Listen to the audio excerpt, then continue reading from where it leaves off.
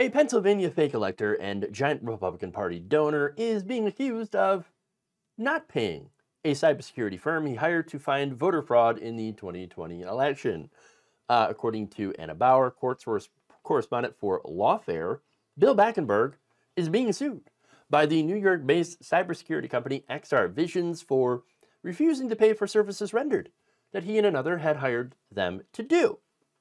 So now, the details here, let's get into it. Backenberg and Stephanie Lambert had hired the company to specifically look at voting machines in Fulton County, not in Georgia, which, again, there's some irony there because Trump kind of in trouble, you know, hit with some RICO charges for trying to overturn the election in Fulton County, Georgia. In this case, it's Pennsylvania. So now, this job would have paid the company about $550,000, and they went and they did the work, they did the job, they looked to find any sort of election fraud, but they didn't get paid. What happened? Well, it turns out Backenberg didn't get the results that he was looking for. The company found no evidence of voter or election fraud.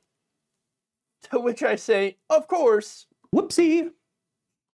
But actually just, of course, because there just wasn't fraud in this election. But that said, Backenberg is like, you know what? Just forget about the evidence. Well, I'm mad. Now, here's the thing. This is the fourth known cybersecurity firm that's investigated the 2020 election.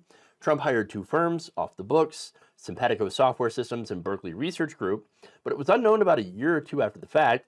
They all found no fraud in the 2020 election. Of course, there was this one, and then the Cyber Ninjas. Yes, the Cyber Ninjas. So they didn't.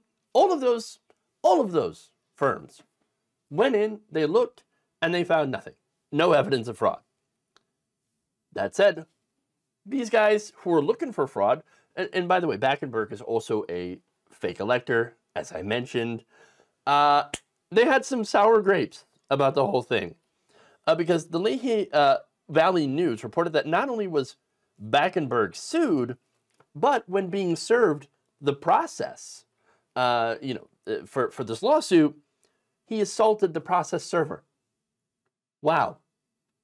So now the court filing read, in March 2022, Lambert and Backenberg entered into another agreement to have XR Visions perform a forensic analysis on voting machines in Fulton County, Pennsylvania. Lambert represented the county, but falsely told XR Visions that she had been authorized to hire the firm, per the report. So she said, "Oh yeah, no, we've got. Oh, don't worry, I'm authorized to hire you to look into this very real issue of election fraud." But it turns out, of course, she was not authorized to do so, and currently is in trouble for, again, being a fake elector. Now, after Lambert and Backenberg expanded the scope of the contract, they were on the hook to pay the company about $550,000 for the work that was completed. They did the work, didn't get the results, decided not to pay them. And it actually got worse. So now, look, the company, in their work, by the way, it told the two Republicans the machines were highly insecure, but that there was no evidence of tampering or that they had been hacked. So this kind of hits on something that I've long advocated for, better funding for election security. I actually do care about election security. Unlike the fake calls for election security, I think that there's a couple of things that you could do that would really help. One of them being hand-counted paper ballots. And you can go back videos years and years ago before this election, before Trump, and you can see me advocating for hand-counted paper ballots. So this is not a new position that I've had. It's just a consistent position. There were problems with these voting machines for a very, very long time. That said, even though the machines themselves had some security flaws, this company went and looked at them and said, there's nothing to suggest that there was anything that was fraudulent that happened. Now, instead of being relieved and concerned, about these apparent security flaws, and then doing everything they can to, get the state to patch these flaws and to, or to go to a system, again, hand-counted paper ballots, something, No, instead, these people raged. Backenberg and Lambert. And you know why? It's because it was never really about election security. This was about giving the election to Donald Trump, who did not earn it. Again, the report, according to the lawsuit, found that it did not find any evidence of election fraud in the 2020 election, and defendants were furious. And in the years since the report was issued, Backenberg and Lambert failed to pay the money due, but as I said, it gets worse because the suit claims that Lambert began a defamation campaign against XR Visions, contacting clients and trying to persuade them to end their business with the firm.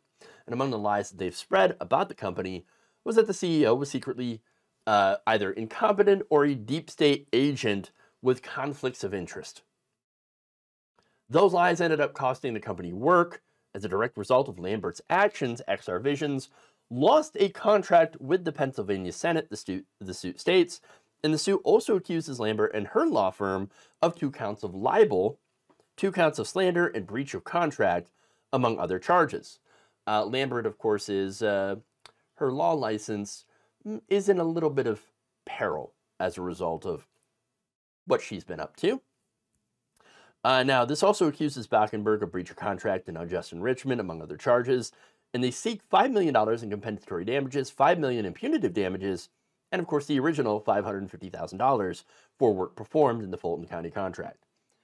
I hope that this company gets everything they asked for and more. Look, I'm not opposed to this company taking the chuds to the cleaners, because there needs to be a lesson here, okay? That lesson being lose gracefully, or stop lying about people when you lose. Just stop. Take your L, dust yourself off, and go try to actually win next time. It's not like it's not possible. Stop being whiny little losers who blame their own incompetence on fraud. Stop. Oh, it's fraud. It's fraud. Everything's fraudulent. Oh, yes, of course. Yes, of course. And it has nothing to do with the fact that you ran a crappy campaign or Trump ran a crappy campaign or whatever, right? Or just got less votes. Again, where's your proof of fraud? Well, we don't actually have any. Okay, well, why don't you go get proof and come back and show the evidence. Show the real evidence. Oh, well, we tried, but the firm that we hired, they didn't give us the result that we wanted. Well, sad day for you. Okay? Sad day for you. But they're deep state agent. You literally hired these people. And now you're saying, what, that you're so incompetent that you didn't do your due diligence in vetting these people? No. Ridiculous. Again, this shows how there are people out there that are so incapable of taking any sort of personal responsibility for themselves, anything that they do. And this, again, is just one of the latest examples. But I think he's got far more to worry about. And I'm speaking to Backenberg here, since he was a fake elector in Pennsylvania, than an impending lawsuit. But nonetheless, I hope this company is successful in getting at least what they're owed.